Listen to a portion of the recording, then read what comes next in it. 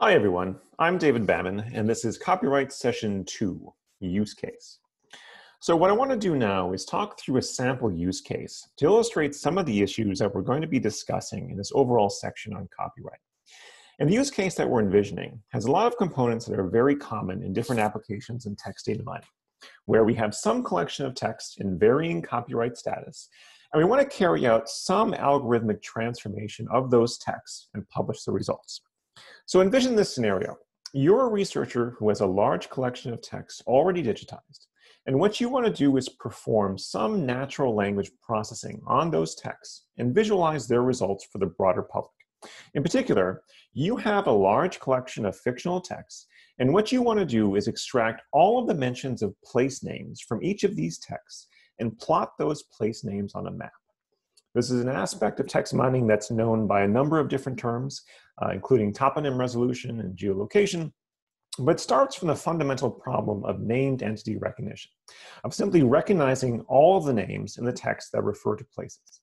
So you extract those place names, georeference them to latitude, longitude coordinates on a map, and the visualization you want to present is effectively an organizing system for your fiction corpus. Whenever a user clicks on a place in a map, you want to present to them a list of all of the times that place was mentioned in a book in your collection, including, importantly, a snippet from the text where that place name shows up. So here we can see a user has clicked on Paris, and we can see that Paris shows up in works by Charles Dickens, Henry James, Zora Neale Hurston, Vladimir Nabokov, and Margaret Atwood.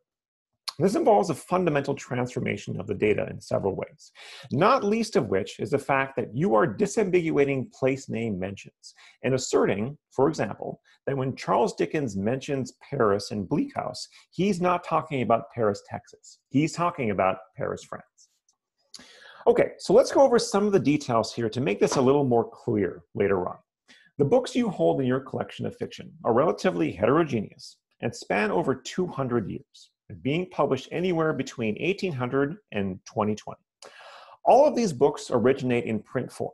So, for example, they're not born digital as markdown files or PDFs or Kindle editions.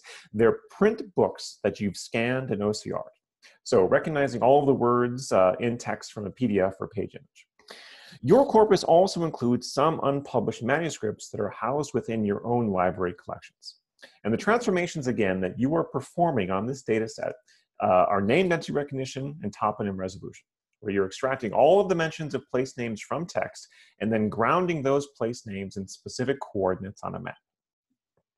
But your use case doesn't just stop at running a named entity recognition system on your data set and plotting those names on a map. You know that just about all of the existing NER systems out there are trained on data that's not fiction.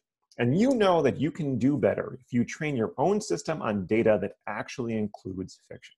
So what you want to do in your project is create training data in this domain that you care about, right? Fiction written between 1800 and 2020. This data is going to help you train better NER systems for recognizing places as they show up in literature. So you take 1,000 novels from your data set and annotate all of the place names that show up in a 500-word sample from each one, effectively creating a total labeled data set that's 500,000 words long.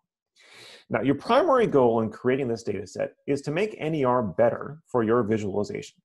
But at the same time, you recognize that this data set really would be of tremendous value to the research community.